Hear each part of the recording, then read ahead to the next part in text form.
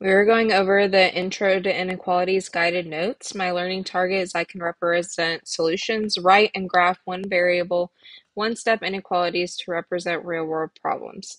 So an inequality is a mathematical sentence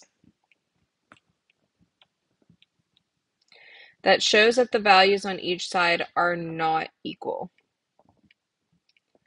So some examples could be x is greater than 6, x is less than 6, x is less than or equal to 6, and x is greater than or equal to 6.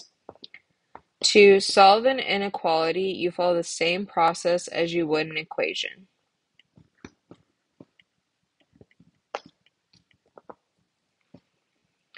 So when you graph inequalities, if the inequality has the symbol less than or greater than, the number is not included in the values. And we would use an open circle on the graph.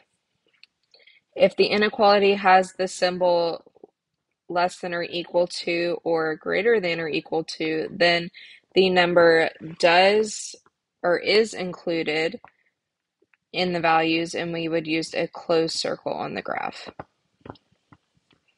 So let's do some examples. Example number 1 says graph x is less than 3. So I would go to positive 3. It's not going to be equal to 3, so we're not going to include that number.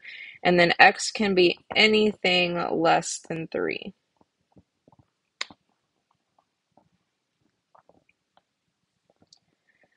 All right, example number 2, I like to rewrite this. X is less than or greater than 3. So I'm going to use a closed circle because it's less than or equal to, so it includes 3. And then it's anything also less than 3. And I also kind of noticed that when my x is on the left, my arrow kind of points the direction that this is the pointy part of this inequality is facing. All right, example number 3, I'm going to rewrite this x is greater than 3.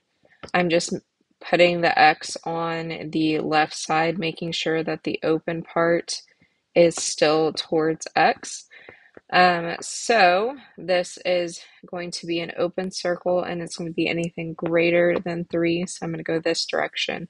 So notice that the pointy part of the inequality is pointing this way, and my graph is also pointing that way. And this only applies if x is on the left side. All right, graph x is greater than or equal to 3. So I go to 3, do a closed circle, and then it's greater than or equal to, so I'm going to go this direction.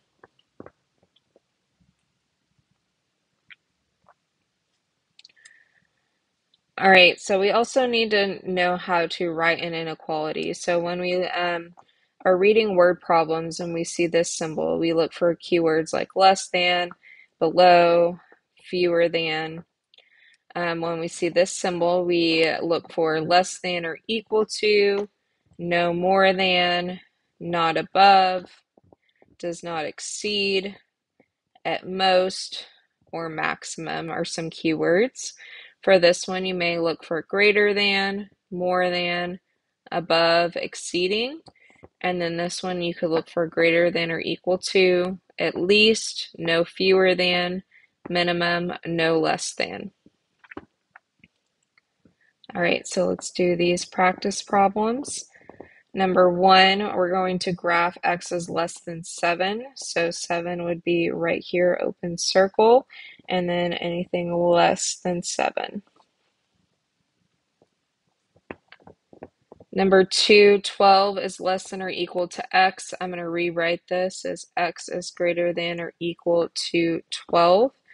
So I'm going to put a closed circle, and then it's going to be equal to and greater than, so this direction.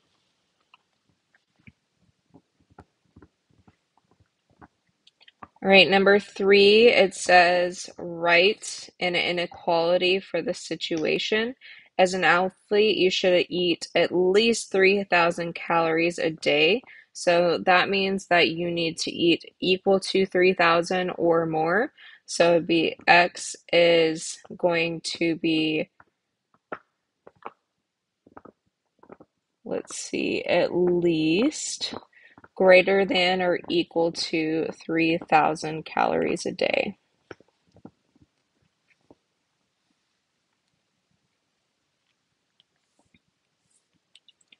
All right, number 3, write an inequality for the situation. Megan needs to read more than 20 minutes per day. So not equal to 20 minutes, it needs to be more than. So X is greater than 20.